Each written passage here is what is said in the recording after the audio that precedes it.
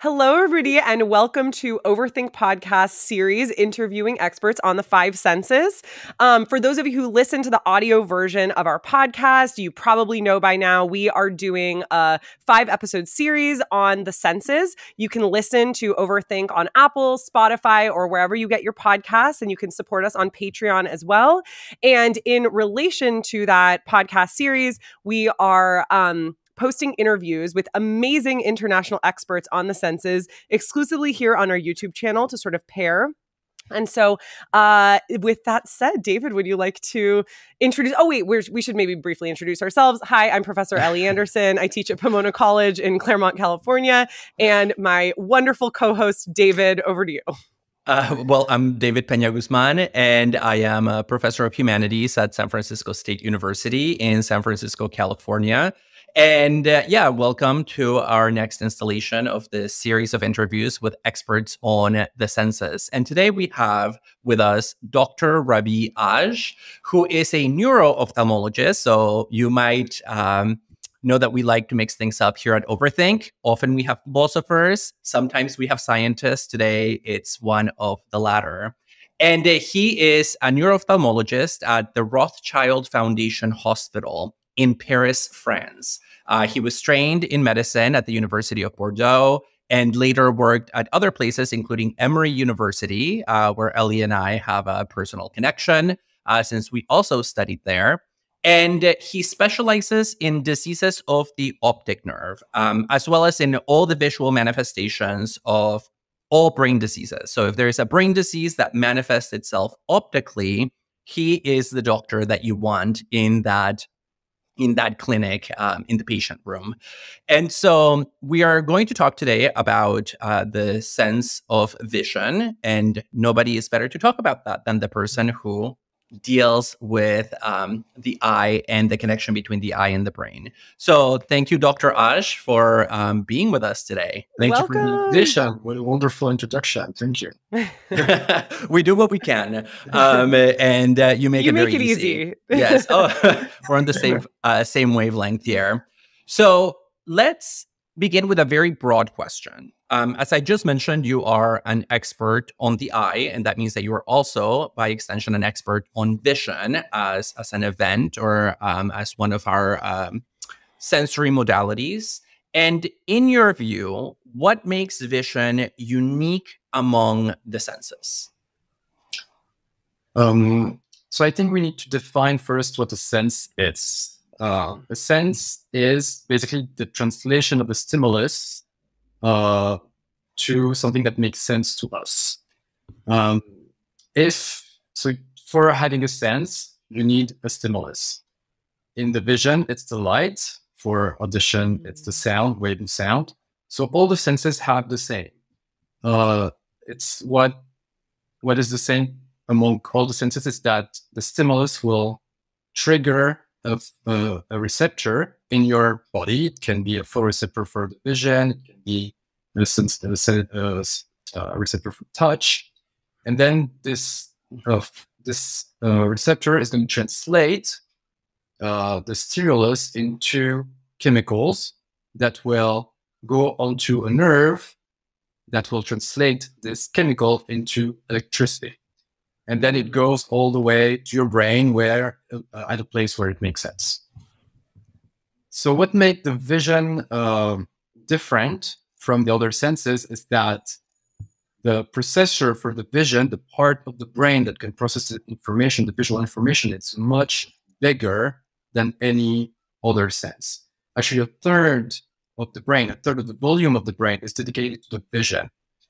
So that's why we can see so well compared to hearing well.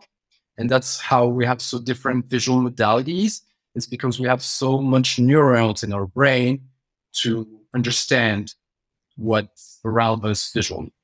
So that's what makes the vision different from other senses. Mm-hmm. Wow. So it's primarily about the volume and the dedication of neurons in the nervous system to giving us really detailed, high-resolution visual objects. Is that it? So because you have volume, you have synapses. So the more volume, the more neurons, and the more interactions between neurons. Synapses are when two neurons come together, they discuss, like by sending chemicals between each others. And because we have so many synapses in our brain that are dedicated to vision, that's why we can like have so much detail in this sense compared to others. Mm-hmm. And this is so interesting because philosophers historically have had what some consider a prejudice or bias in favor of vision. A lot of our metaphors for knowledge have to do with sight, whether it's Plato's ideas or forms, or this idea of truth as an unveiling or an enlightening. And I think right now there's really a push to resist that and to think more in terms of favor of touch or other senses. But then what you're saying is also that it makes me think that there is a good reason for the preference of vision that philosophers. Yeah. If we were like coming down from dogs instead of apes, maybe we would have as much of brain dedicated to smell instead of vision. And then the smell would be so complicated that would be our main sense. But it's not the case. Mm-hmm. And then we'd have a dog philosophy of knowledge as smell. Exactly. Yeah. And okay. about which I have written in my book, not to insert myself. Oh yes, yes, of course, David. No, I'm glad you inserted yourself. No, but this makes me think that because of this primacy, I mean, here we're focusing on neurons and synapses and brain activity. You're a doctor, which means that you see people who have difficulties related to vision. And so that must add an element of seriousness and weightiness to something like visual loss for people who already had vision. Because, you're right. It's not just culturally and philosophically, but for those people who have vision, who have sight, we rely on it a lot more on our everyday interactions than we think we rely on the other senses, although, of course, we rely on the other ones too. Yeah, I mean, rightfully, because it's so easy, like, to just understand the world around us by just looking at it and to interact with the world by just looking at it. But yes, I mean, losing vision is devastating, and patients who are losing vision, they feel like their world is falling apart. But in those cases, they develop the other senses and they develop the audition. They actually can do things that they never believed ahead of time that they'd be able to do. They can like go around, even not outside. Obviously, they have no sight at all. They're completely blind. They will still be able to move around their place, and they get along. And with a lot of help, they can overcome this disability. Mm-hmm. And thinking about these kind of breakdowns of visual perception, whether through, a disease that leads to vision loss or something else, I'm curious how you as a scientist understand visual pathologies. Like what is happening when visual perception is breaking down or collapsing, if there's even sort of a general category under which we can subsume various pathologies. Okay. So this is going to be a little complicated because so people tend to think that vision is only the eyes. It's actually a little thing that lets us see. To have a perfectly good vision, you have to think of the whole visual pathway that goes from the cornea, so the front of the eye, to the brain behind. And anything on this pathway that will not work will decrease your vision. It's very rare to have complete blindness. People who don't see well or have decreased vision, they will have different kind of decreased vision depending on the part of the visual pathway that will be impaired. So a person who will have vision loss because of cataract will have a totally different experience from a person who has vision loss because of a compressive optic neuropathy. I will develop that maybe a little later. So when someone comes to the clinic and says they have decreased vision, we have to localize where the problem is. And the goal of the examination is actually to determine what part of the visual pathway is where the problem is. So first is localization of the problem. So we start by examining each eye separately, and then both eyes, and then we look at the fundus, and if everything is normal from an eye doctor standpoint, then we think of the brain and have an MRI done to check for the neurons.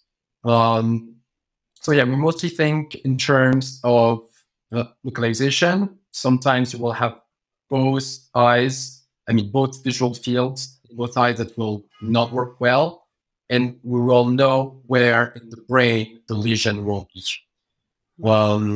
So yeah, we have to do many different examinations, like visual acuity, visual field, color vision, contrast vision. So all of those are things that we do on a daily basis. It's not just like how much can you see, and then we know what it is. We cannot just, okay, you see 20/10 or 20/100, and then we know what kind of this is. We have to go through all those steps before making a diagnosis. Okay. And then, of course, there's something else outside. It will also give clues, because the eyes are not just like an island in the middle of nowhere. Can you give us a few examples? Maybe mine is too boring, but as you can see, I'm wearing my glasses. I usually wear my contacts, but I'm terribly nearsighted. I can barely, like if I take these off, I can't even really see the screen very well. And that's probably very different from somebody who has, like a different kind of pathology with their eyes. So what might be some examples there? In your case, we would not say that it's a pathology, because if you use glasses, you can see perfectly well, just like me, right? Gotcha. Okay. So it's just that your eye is a little longer than usual, so the light doesn't end right on the retina. So let me break down this a little, so it's a little more clear.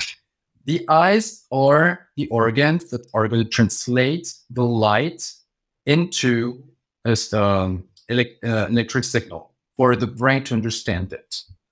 So the lights come inside the eye, it goes through the cornea and through the pupil, which is the little black dot in the center. The cornea and the pupil are going to diverge the light so it hits the retina right away. And the retina at the back of the eye is the part of the eye that's going to translate the stimulus, so it has the photoreceptors, the stimulus into an electric signal. In your case, nearsightedness, your eye is a little too long, so the light, the light ends in front of the retina instead of hitting the retina. And the glasses are here only to diverge the light a little more so it hits the retina. You would think I would know this, having had glasses since I was a child. But in fact, if I did know it at some point, I have forgotten. So thank you. You're welcome. So, yeah. With the glasses on, the light hits the retina and you see perfectly well. That means that all your cells work perfectly well. So you don't have any pathology. So anything that's going to keep the light from entering the eye and hit the retina will be considered an eye disease. And the first one, the most common one, is cataract. The cataract is the lens that is in the eye that does the work when you are not nearsighted, that accommodates and lets you see at near, because of the accommodation, and diverges the light so it hits the retina right away.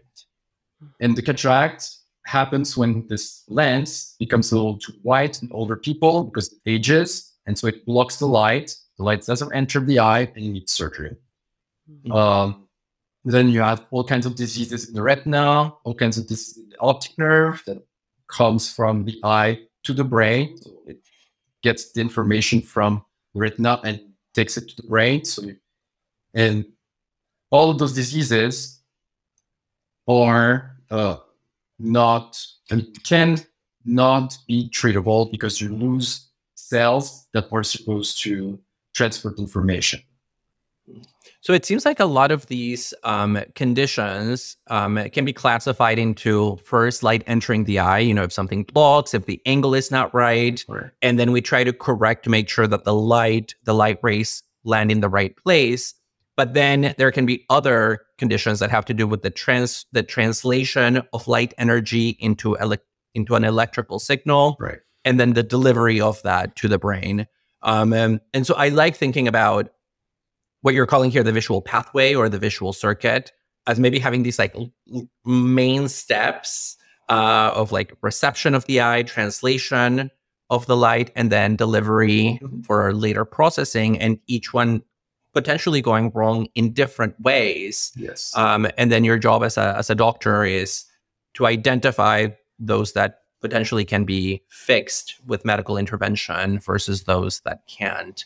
And so I now want to, so we've been talking about the ways in which vision can break down generally based on the various subsystems.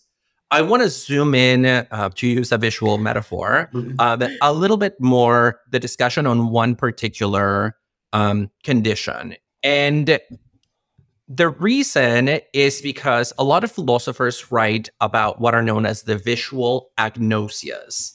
And for our listeners, this is a technical term that just means agnosia comes from gnosis, which is knowledge, and the prefix a, which means without or in the absence of. So a visual agnosia is a condition in which subjects do not know what they see or that they see, or that they don't see, actually.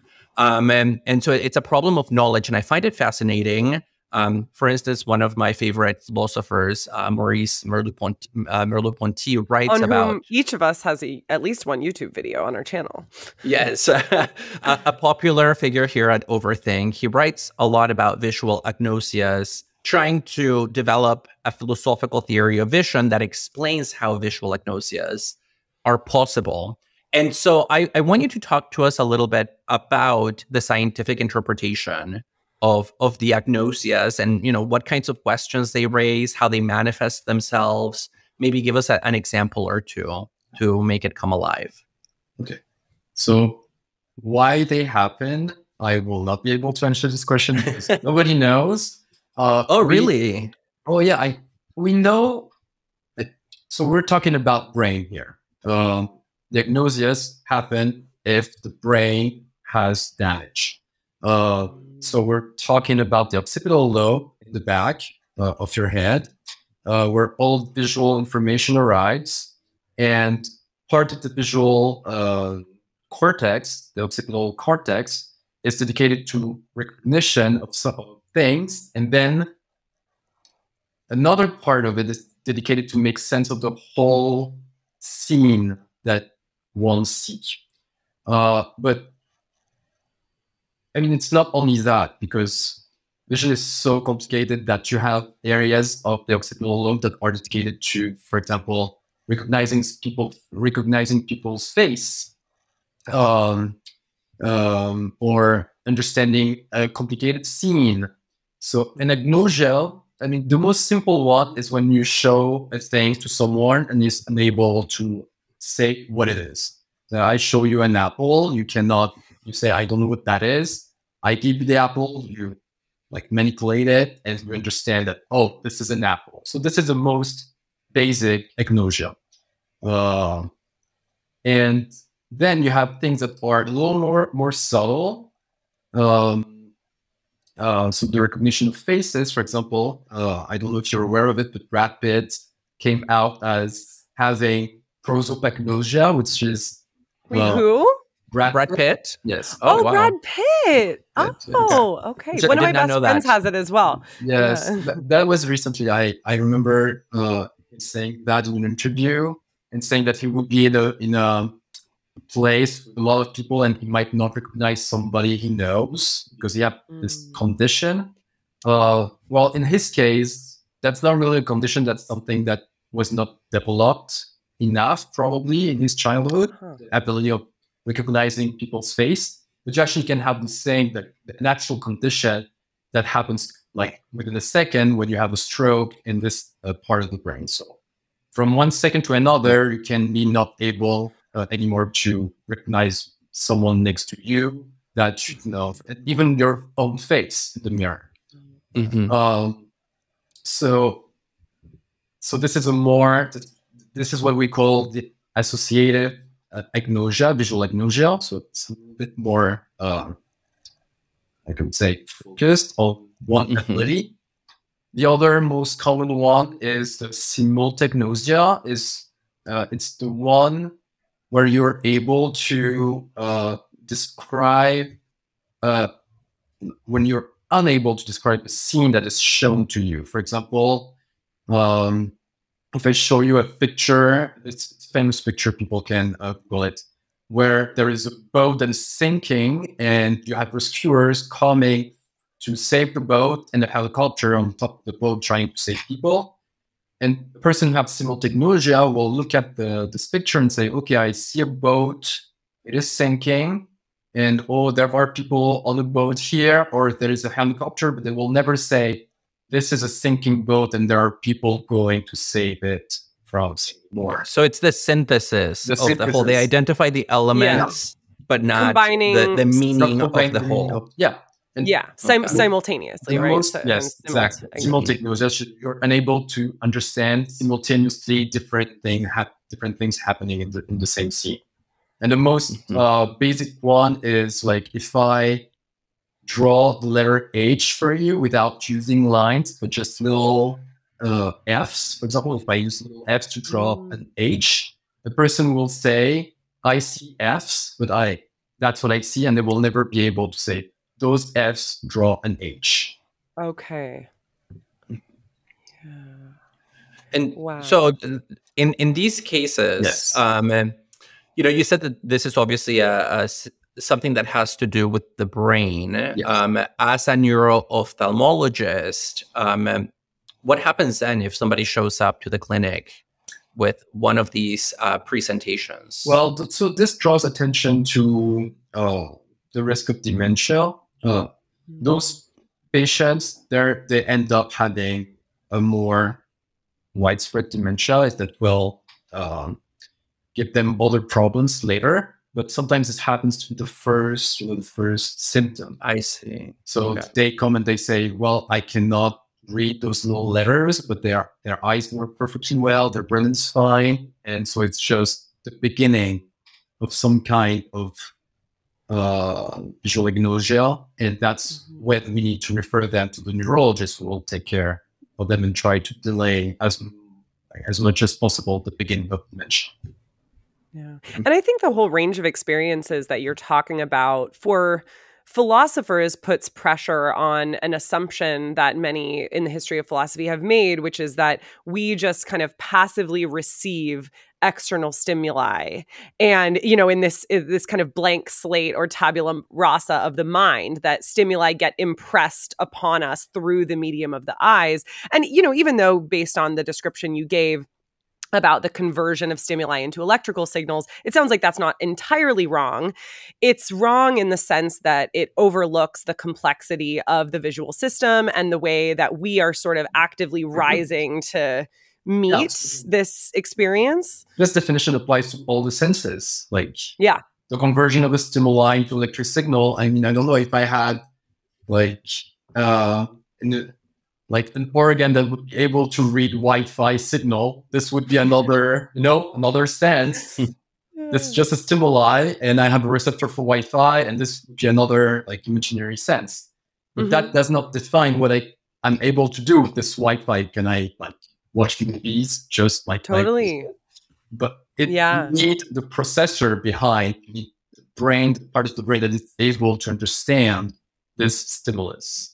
Well, and this leads me to think about the development of the senses over time, because I think sort of related to that impression that the sense is just, or that the sight is just the kind of passive impression of things upon us, is this related prejudice that we sort of spring into the world already seeing things in the way that we do as adults. And this is in fact not the case. So tell us a little bit about how sight develops over time. It is true that babies see. They do see. As soon as they are born, they do see.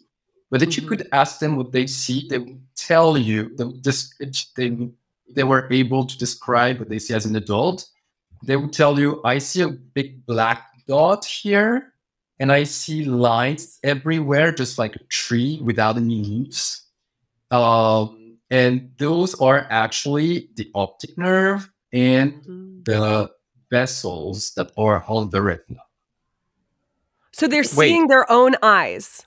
No, they're seeing their own optic nerve.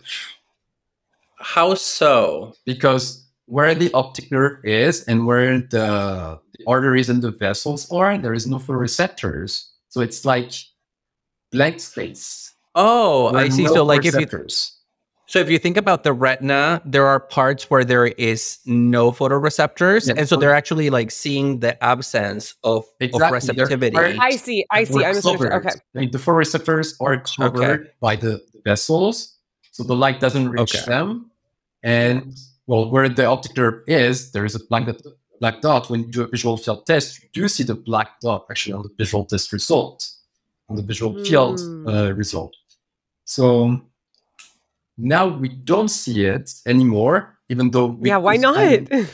We don't see it because our brain understood that this is not a threat. You know, these images are useless. We don't need to see them. So it develops an algorithm. So it takes off those images that come from the inside of the eye because they are not a threat. And sometimes when you look at a white wall, you can see things like moving a little bit. Those are floaters. And those floaters keep changing. There are in the eye cavity. And because they change every day, then you're able to see if you pay attention to that. But what are they exactly? Because I do have a white wall in front of me, and I see little floaters. Are they just like are they like little pieces of trash in the? That's exactly what they are, actually. Well, just like any organ, when the eye works, does its job, then it produces trash, and the trash has to be digested somehow. And that's what happens. And I have a really polluted eye. And surprise, your eye has a digestive system that may or may not be constipated. Pretty much. Yeah. And I mean, I want to ask a follow-up here, if that's okay. Because you said that a child would see, you know, this absence of reception because the photoreceptors are covered by other parts of the eye. Over time, and we still have that, you know, with the blind spot at the center of vision that can be revealed in a test. But the brain, you said, learns that it is not a threat. And so this draws attention in a very clear way to what Ellie was alluding to, which is that maybe the more creative rather than passive dimension of our visual field, which is that the thing that I see right now, it's not as if I just opened my eyes and boom, it was there. The brain had to learn to create it. And so it had to learn to ignore things like, you know, there's a black hole in the middle that I don't see. And so I'm just wondering whether you can say a little bit more about how we can appreciate that creative element, or where else we see it. Where else? So there is another example for... So the photoreceptors in the retina, not all of them can see colors, for example. Only the ones in the center of the retina are able to see the colors. So if you were able to ask a kid, like a baby, literally a baby who just was born, what color he sees, and tell you that everything on the side is actually colorless. It's just like shades of gray. And in the center, everything is colorful. But when you think of it, your visual field is colored everywhere, but it's not because you have receptive color. It's just because your brain knows the colors of objects. So it creates the hallucination that you see colors on the sides, which is not the case. There are some contemporary philosophers and phenomenologists who write about this. I know Alva Noe, who writes a lot about perception, talks about the fact that it's really paradoxical because our peripheral vision is actually gray, even as adults. And it's just that we cannot, like, as soon as you look, you make it the center of your vision. So it's like impossible to attend to. And as soon as you try to, you fill it with color, which means that you can never actually see this grayness. I'm trying so hard right now. It's not I working. know. I see Ellie's eyes through the glasses really trying to capture the periphery. It's really impossible to actually. Probably there are people like out there who can do that, or people who don't have it and are like, "Oh wow, are you supposed to see colors on the sides?" But I don't think that if you do see colors all over your visual field, you cannot unsee that. That would be very difficult. Well, and this, I think, is so interesting. I think it leads to a final question, perhaps for you today, which is how we make sense of those cases in which people think they're seeing things that they aren't actually seeing. And so, for instance, as you can probably tell from this interview, I don't know a lot about vision, but there's the condition of cortical blindness, which I understand is when people actually are clinically, they do have clinical visual impairment, but they don't recognize it. They think they're seeing things as they normally would. What is going on there? Okay, so we're talking of two separate things here. Cortical blindness is when you don't see because the brain, the occipital lobe, doesn't work well. So blindness encompasses many, many diseases because I see. The thing you're talking about is actually anosognosia. Is that a word in English? Yeah. Anosognosia. I mean, I'm like, yes, as a non-expert, but it sounds perfectly intelligible. Right. It sounds medical. It's when you're not aware that you are blind. So this happens only when the cortical lobes are involved. So not in all cortical lobes diseases, only in some. But yes, some patients would swear that they do see things, but it's just because they are not aware that they have this condition. You see that with other kind of stroke. For example, some people forget that they cannot move the right side of their body. It's kind of the same. It's anosognosia also. Yeah. But yeah, in the context of vision, it can be dangerous because people will just like get up and go walk around thinking that they do see things when actually they obviously don't. But yes, because so are they thinking are they like failing to see a pole in front of them, or is it that they think they're seeing things that aren't there? Like, could you see? No, actually they're. About that? So they have to be completely blind in this case. So they won't see anything because the brain is not able to process any visual information. And from this, but they believe that they see. They believe that they see because the brain is not sending the information that no vision is happening somehow. We don't really know how this happened and why those patients are not aware that they cannot see. But there is a loss of information somehow. They don't have the information that they don't see, or maybe they do have some kind of hallucination that we're not able to comprehend. Which happens in other kinds of diseases when you're completely blind, but not from the brain. So your brain starts producing images, and then you do see actually images because your brain like makes them happen, but they're not real. And people who have that are aware that it's not the real world around them because they still have this place in their brain that tells them that this is fake or a hallucination. No, that's fascinating. And it just makes me think about how, as you mentioned, so much of our brain is devoted to vision. It is by far the most studied and the best understood of our sensory modalities. And yet, you know, there are these questions of like, we don't really know how it is that people have a lot of different kinds of visual experiences. So a lot more to learn there. But I think we are at the end of our interview, and we want to thank you a lot, Dr. Hage, for being with us. This has been extremely educational. I know. I want to like follow up with all of these follow-up questions to you because this is so fascinating. Yeah, it's been amazing to have you on. It's really shedding light on vision for me, so I appreciate it. Illuminating, yes. And again, we thank you for the time, and thank you for thank you so much, and thanks to our viewers.